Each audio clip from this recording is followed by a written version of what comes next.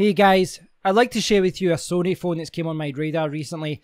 It is the Sony Xperia XA2 Ultra.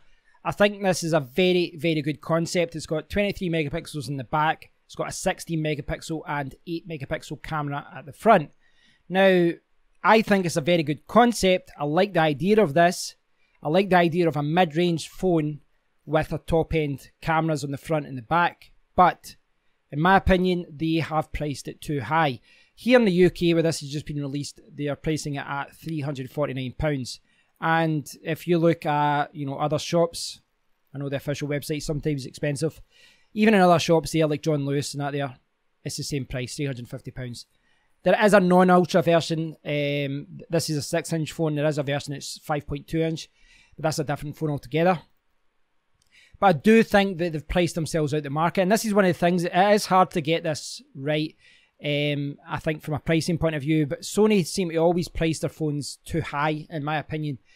They never seem to price their phones competitively, and it's a shame because if they brought their prices down a little bit, I think more people like myself would maybe consider them. Now, the reason this came on my radar because it's on DxOMark. They've gave it a review, and for a mid-range phone, a score of 75 is very good. I would say that. And you can tell it's mid-range in some respects just because of how kind of bulky it is at the top and bottom.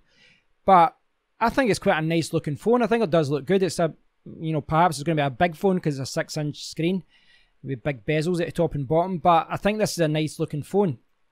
But if you look at the pros and all that down the bottom, pros and cons, it's got a 75 for photo, 74 for video, significant loss of detail across the frame. For video, it's saying autofocus not responsive in low light. I looked at someone's sample from the selfie video, like a sample from the front cameras, 16 and 8 megapixels at the front, and it looked good. In comparison to other mid-range phones, it looks like one of the best options out there.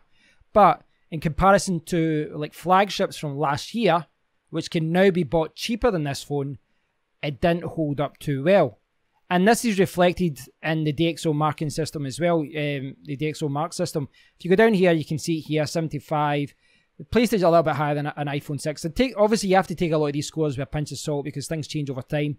But you could buy a flagship from last year for around the same price. Or you could even pick up the Nokia 8 for about 300 in the UK. And those cameras are much better. So, yes, this is in theory a mid-range phone because if you look at the specs here, it's got a 1080p screen. It's got, it's pretty good, 4 gig of RAM, but it's got a Snapdragon 630, which is a mid-range processor.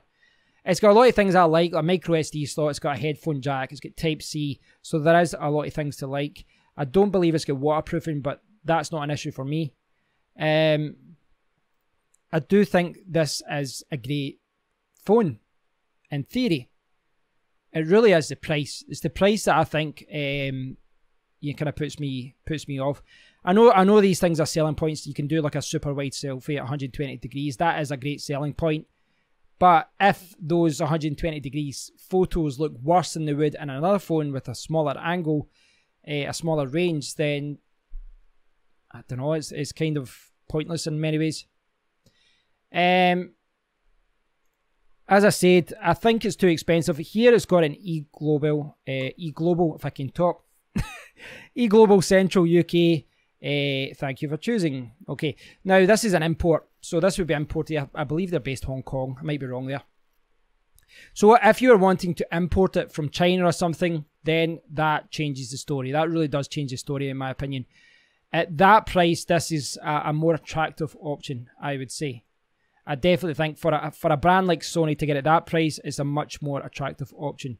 But the price that it's selling at the UK just now, £350, even with the headphones, I think that's very expensive because for that price, you can get a OnePlus 6 for like £100 more, but you can also get phones from last year, other flagships from last year.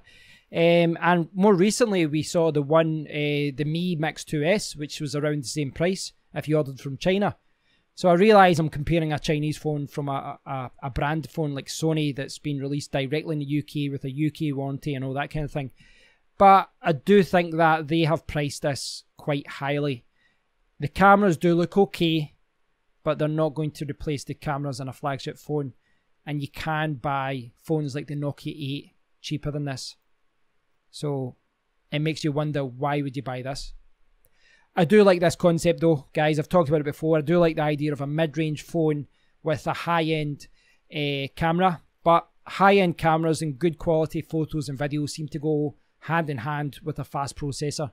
It's just the nature of things, you know. And Snapdragon release a new processor every year, and all these other CPU companies, when they release a new CPU, it can handle 4K at 30 frames per second or 60 or whatever. And every year they're pushing that boundary. But when you use a kind of lower mid-range CPU, you are kind of limited as to what you can do. So thanks for watching, guys. I thought this was an interesting phone, because keep an eye on it, because my opinion on this would change greatly if this price dropped. If you can find this at a cheap price, I think this would be a good phone to buy. Maybe you'll see a deal and a contract or something, I don't know. But I do like this idea of having really good selfie cameras and a decent camera in the back. It's a very interesting idea, and we're not seeing enough companies trying different things like this, just trying something different. We're seeing it in China, but we're not seeing it in like North America and Europe. So thanks for watching. I'll leave links to all these articles. You can check them out. Let me know what you think, and I'll speak to you all in the next one. Take care.